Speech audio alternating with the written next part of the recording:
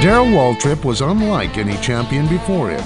With 84 wins and 3 cups, Waltrip talked big and backed it up.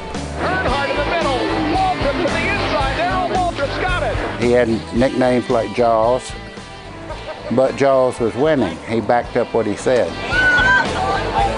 Darrell is, in his way of driving, he was as good as ever come along. He didn't just talk the talk. He walked the walk and went home with the checkered flag on more than a few occasions. Darrell was pretty smart as far as figuring what he could do and what he couldn't do without abusing the tires. He knew when to race and when not to. I'd sit on your back bumper and make you wonder if I was going to hit you.